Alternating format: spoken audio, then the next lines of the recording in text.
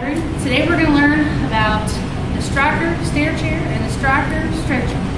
First, we're going to go with the stair chair. The stair chair here can be found in the side compartment of the ambulance.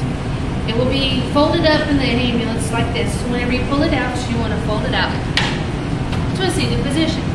This device is used whenever you have a patient who lives inside of a tight compartment home, like a trailer, or if you have to go down a lot of stairs. To get them in and out, it's a whole lot easier. This is safer on paramedics or EMT basic, or anybody else for that matter, for their back and safety. So the components of this stair chair, we're going to start with the straps here. These straps are a 4-point harness. There are 4 straps. You have the straps that go across the middle here in the center. And these 2 go across the patient's chest and over their arms. So these straps are going to go over their chest, secure in the center, and these 2 points go through the metal pieces and interlock and lock using seatbelt fashion. They can be loosened and tightened on either end. You can find them loosened, or you can tighten.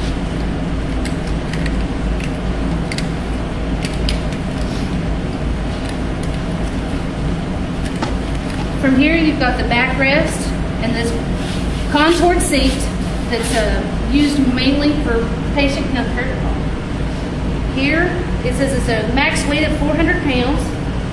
So if they're any larger, it's not a very good device for that. Here at the bottom, you will find some hand handles. The feet handles are used whenever you're taking a patient down a flight of stairs. You want to hold on to them down here at the bottom.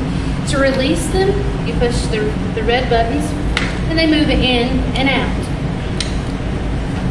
usually with less force. Here at the bottom, you'll find a feet pedal where patients can rest their feet, and you can secure them with a Stryker at the feet.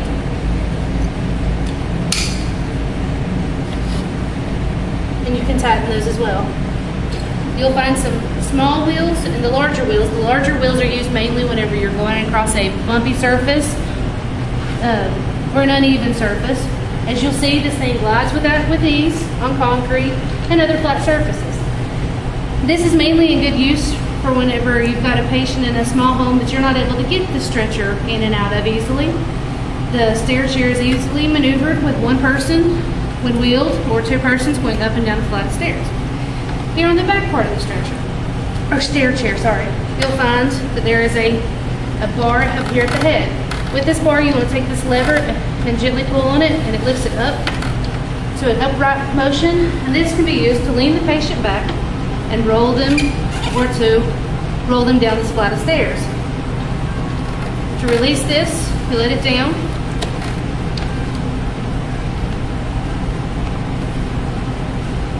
Here you'll find another set of handles. To release them, you'll push the red buttons in.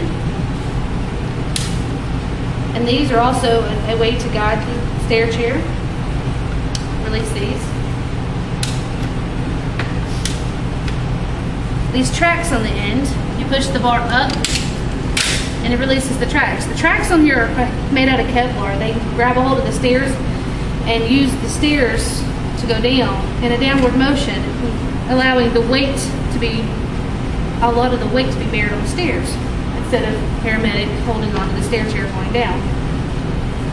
To release that, you push the red bar, push it in. Up here on the bar, I forgot to mention, you have a strap, a Velcro strap, for whenever you've got a combative patient or a patient that you want to hold in an upright position, you can apply this around their head in a hold position. It's not used very often, but it's safer if needed. Down here on the bottom, there's another red lever. This red lever allows you to release the stair chair back into a folded position to allow you to put it back in the ambulance. But for now, we're going to leave it open.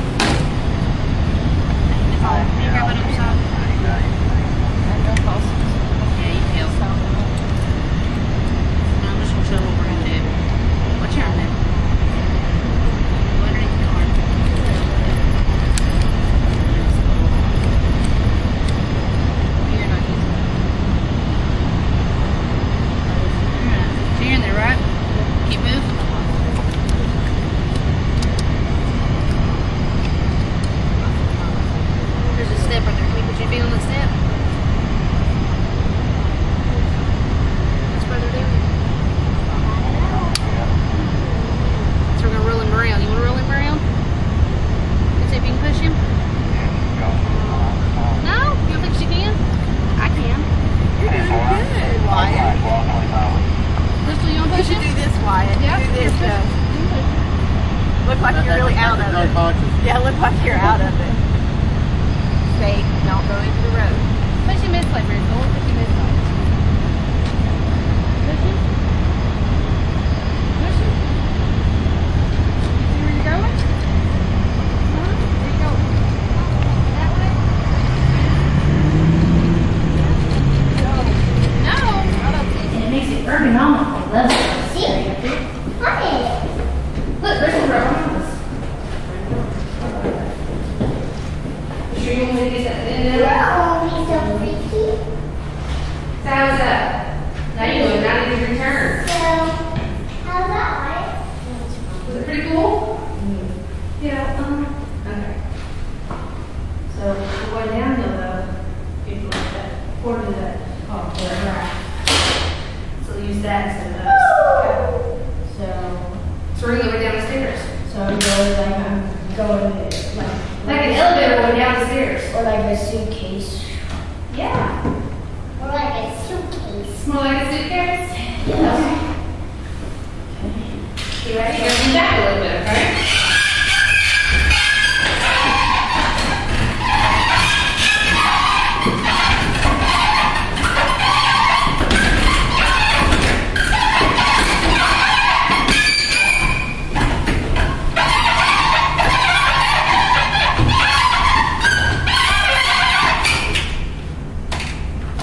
How's that? Good. Is it better going down or going up? Going up. You think it was better going up? Yeah. Okay. Now onto the stretcher. Here we have a naked stretcher. We have a black mattress on the stretcher here itself. It's not as comfortable as some people would like, but it is a mattress. To clean the mattress, you want to use a calcicide solution and leave it on there for no more or no less than 90 seconds. From there, you can apply clean sheets. We'll get to that in a minute. So starting here at the side, we're going to start with this side rail. You can apply the side rail up and down. It keeps the patient secured. You can lift it up. You push the red lever to let it down. And then we're going to leave it down. Moving on down, we have the IV pole. The IV pole to release it, of course, you want to apply some pressure to lift it up. Squeeze on where this little black lever is, and then lift up. It goes up about 2.5 feet tall. From there, you can hang your fluids. If you've got multiple bags of fluids or other medications, you can hang it from this side as well. To lower it, you want to twist down here and release it. There is a metal piece here. You want to apply pressure and let it in, push it down. And you want to lift up and secure it back down in this spot. There are 2 of these, one on either side of the stretcher.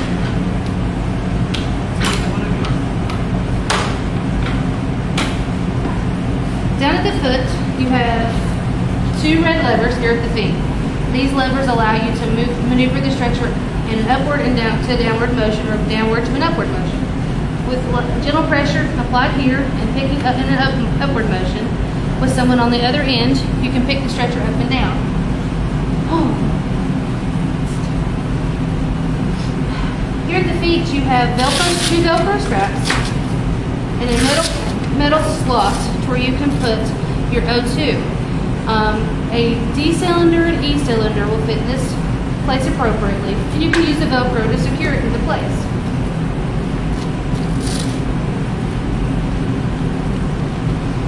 Here at the bottom of the bed, you also have a lever that you can lift upwards. Using this, you can place a patient in trim Dillenberg. And to release this, you just apply an upward motion, upward pressure, to this lever here, and it allows the bed to go back down to a supine position. Moving on to this side over here, well, here at the foot, sorry, we have another bar that is the pull bar. So if you're leading the stretcher at the foot of the bed, you can use this bar to gently and easily pull the patient down this hallway or down the hallway. Here on the other side, you've got more straps, and then we will put those on in a few moments. And you've got your other bar. Make sure that whenever you're putting a patient in the back of the ambulance, where you see these little red marks, say do not put hands under here, these will get your fingers pinched. we have a lever, a little red lever here underneath, that you can apply pressure to, and it raises the head of the bed to a 90-degree angle. This is called a Fowler's position, when a patient is sitting upright at a 90-degree angle with their legs up, 90-degree Fowler's. You can put a patient in semi-Fowler's position, or you can have them in a prone position. That's a supine position. Normally you don't want your patients to be in a prone position on a stretcher. So we're going to lift this back up to a 90-degree angle. We also have the securing bar at the head of the bed here. This allows you to put the stretcher into the ambulance and secure the locks, not allowing the stretcher to roll back out of the ambulance. Where the red places are on this bar, you do not want to put your fingers. Whenever someone's lifting it in there, it will mash your fingers. This red bar underneath, this vinyl mesh here, you can use it to lay your supplies on, or your jump bag, or monitor, whatever you need at the time. It's just a place for you to place your belongings. The red bar under here allows this part of the stretcher to fold down, allowing the bed to be at a 90-degree angle, flush. This way you can maneuver around decks and small confined spaces, and the patient's not able to walk. It's very handy to put it back into normal position. Of course, you've got it down in this position. All you have to do is apply the upward motion, and it locks. When you hear that pop, it means it's locked. Alright, these upward wheels, whenever you're putting the stretcher into the back of the ambulance, loading it in, you'll have these large wheels that will allow you to maneuver into the ambulance. The lower wheels down here on the bottom allow you to roll across the floor. There are locks down here. This bed's in a locked position at the moment. They are on the bottom right and left wheels, which allows you to lock the stretcher if you're going uphill or downhill and you don't want your bed to roll away. You can put them in a locked position as pushed down, or an upward position as unlocked. Alright. Points that you do not want to put your fingers, if you'll follow me here. You do not want to put your fingers here, here. If you have an unloaded stretcher, meaning a patient is not on the stretcher, and you're having to lower the stretcher to help a patient onto it, or you're having to maneuver it for something else, you can put your foot on the bottom bar and your hand here on usually your right hand. Pick up and lower the bed. Now you have a bed where you can put a patient sitting down where they can sit down and sit in position. To lift it back up, put your foot there, and in a upward motion, or pull in on the bar, lift up, applying pressure on with your foot. Do not do this with a patient on your stretcher. Always use a two-person, one on the upper end, one on the foot end, to lift the stretcher up and down. To make a bed, we'll have my assistant here give me a hand. So this is the head of the bed, and that is the foot of the bed. To properly make the bed, you want to take your sheet and lie it flat down on the bed. You'll take either end of it and tuck it under. That way it's easy to put in. You want to lift to the right hand side, or your partner's left hand side, and lift the opposite side. Make sure that all corners are all tucked in properly. You'll also take a pillowcase. I always like to lie my pillowcases down flat with their pillowcases on them, and a sheet or a blanket, and you want to take your straps here that go across the center of a patient's stomach or abdomen, and you want to lock them into place. Pull that tension down tight. You want to take this access that you have here, double it over and double it over again, tucking it under. This makes a presentable strap. Same for the foot strap down here. Double over, underneath. Up here on the head of the bed, you have a 4-point harness that allows you to secure a patient better than it would be with just the abdomen and foot strap. These straps are particularly used in combative patients, or patients that you have a worry that they're going to fall over, maybe patients who've had a stroke or someone that you're concerned that they may fall over to one side more so than the other. So you've got these 4 parts. You've got the 2 parts that go across their chest and over their shoulders and across their chest and secure here in the middle. You want to take your seat belt and go through the metal clips and secure in the seat belt part. You can tighten on either end. You can tighten over the shoulders. You just want to make sure that you give the patient enough room, that you're not secure, strapping them down so hard that they can't breathe or make them hurt worse if they're having any chest pain or anything of that matter. All right, now that we've done this, we're going to properly load it into the back of the ambulance. From here, we're going to open the doors to the ambulance. You've got your right hand door you want to open first, out, and then you want to open your left hand. Here in the ambulance, you will see that you have a stretcher mount mounted into the back of the ambulance. You have the bar that releases it, and you push in pressure, and to release, you pull out. You have the bars at the head of the mount that allow your stretcher to lock in securely, and then the bar here at the bottom that catches that toggle at the end that I was telling you about. So to properly put your patient's stretcher into the ambulance, you want to pick up a little bit with this bar back here in the back. You want to make sure that it goes across this little yellow bar back here, and it's locked. As you'll see that it's locked, she's giving it a slight tug. It's locked, it's in a secure position. So what I'm going to do is I'm going to have Nicole over here. She's going to lift, she's going to apply some pressure with this red lever at the bottom and pick up on the wheels. We'll pick up the wheels and the bottom lever here. Slide and get into the ambulance. As you'll see, the wheels go into the head, where the head bar is, and it locks here, and you heard it snap. If you didn't hear it snap, it's not secured. So now that it's in here, it wiggles, it's not coming out. You push this red lever at the bottom, you push an inward motion, and it releases. This little bar here should fit into this bar there. Push in, pull back. It locked, secure. All right, to remove a patient safely, push in the bar here, holding onto the bottom lever for fun size. You just wheel your patient out. You're going to have your partner hold onto the feet.